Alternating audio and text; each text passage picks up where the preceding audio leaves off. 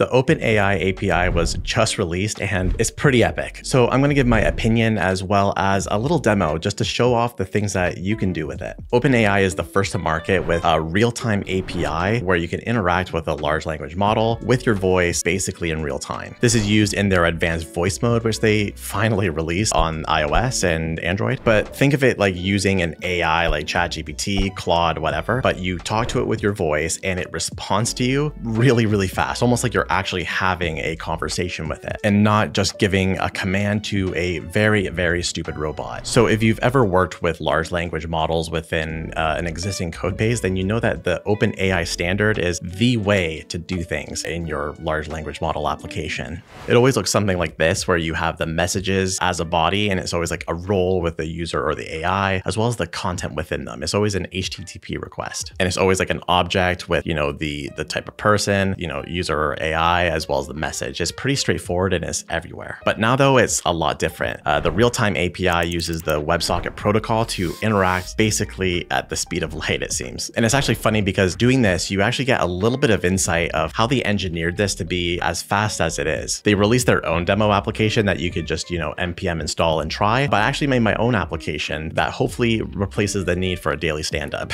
So let's give it a try. So I just built this application quickly using Next.js. I'll open up the network request here so you can see exactly what's being done. But basically you just have your to-do. You just manage a list of tasks. It's like what every dev influencer does at first. Hi there, how are you today? Hi, I'm doing great. Thank you for asking. How about you? Good. Can you create a task to walk the dog for tomorrow? Added walk the dog to your task list for tomorrow. Anything else I can help you with? Actually, I just remembered I did that. Can you mark that as complete? All set. I've marked walk the dog as completed for you. Is there anything else you... Do you mind just creating a bunch of tasks related to learning Python variables? I need to know how to do variables. I don't know, just make the tasks. I've created a task for you to learn about Python variables today. Feel free to ask if you'd like to add more tasks. Can you expand on it a little bit and just break them down into smaller tasks so I can get this done a lot easier? I've added several tasks to help you learn about Python variables. You'll be understanding types, declaring variables. So you get the gist of it. It works pretty well. And like if you are doing this in a way where you want to interact with the API like in real time, it works really well. But let's kind of go do a little bit of digging. If you just go in your Chrome DevTools, you can actually see the network requests that go in and out. Like there's a ton that goes by just constantly. And the way you do this is you have to listen to a bunch of events that get sent to you. And depending on the one that is what you want to deal with, you do something accordingly. So when you receive a WebSocket event, it would look something like session updated. It's very similar to HTTP, but you're just listening for an event rather than doing a,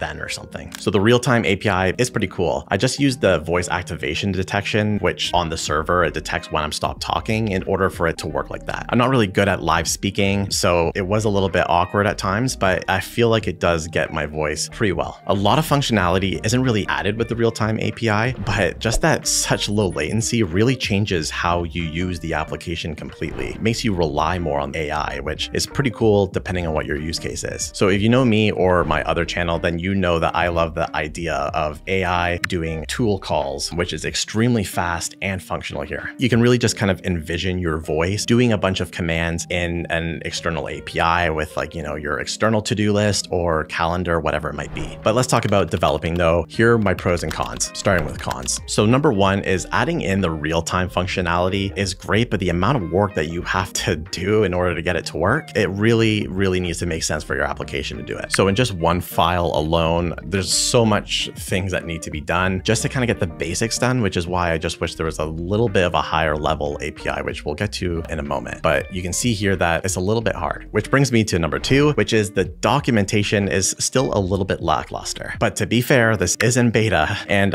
it's very early access. And what they do have isn't that bad, to be honest. So for my project, I had to rely heavily on the reference client, which is their real-time API beta for JavaScript, as well as their OpenAI real-time console demo, which I took so much from here, you'll see in a moment. Now, at first, I really wasn't a big fan of how OpenAI did their real-time API package for JavaScript, just because you would have things that looked like this. They wanted to create a high-level abstraction for sending and listening for WebSocket events. But as you can see here, there wasn't really much of a difference being added on situations like this. But the more I got involved in this project I was working on, the more I kind of appreciated their implementation, because they have here just 3 different types of ways you can implement this within your app. So one would be similar to the OpenAI standard like this, where it doesn't give you a lot of control over what you can do, but it makes it really easy for most use cases.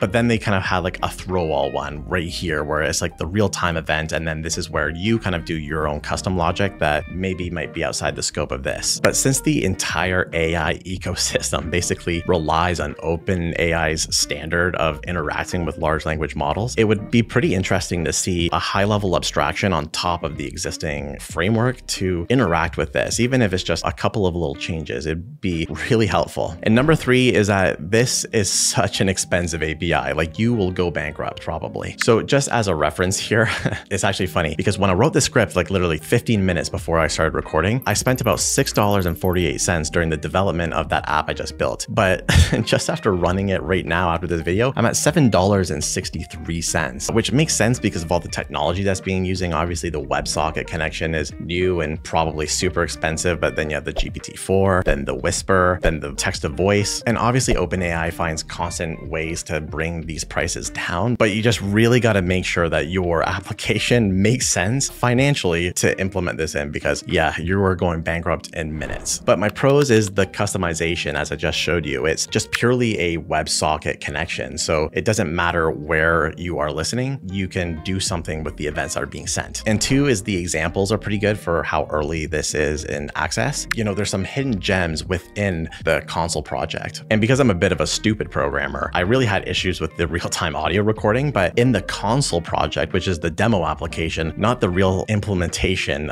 package, they have something called Wave Tools, and it just makes it easy for you to use your microphone real time with the API. And as you can see right here, it'll just automatically record your audio and send as little packets through the WebSocket request. And even in this little demo right here, I just copied so much of it from this Next.js application, specifically from here, just to kind of power mine. And it was just funny because I just wish they implemented this maybe as a easy way to implement in their actual package. Overall, the capabilities that are possible with this type of API is really incredible. But just do take in mind that this is not something that you can just plug into your existing implementation of OpenAI's tools, or really any AI tools for that matter, as well as you're going to be spending a lot of money for it. So if this is something that you can afford, or something that your tools or your project financially is able to pay for itself, then you should absolutely use this, because this is cutting edge technology. The only issue obviously is just it's not easy to implement and it's expensive. If you want me to continue building a project like this and then maybe make another video about it, let me know. This channel's new and I just really enjoy making things that you can watch a little bit more uncut. All right, peace out.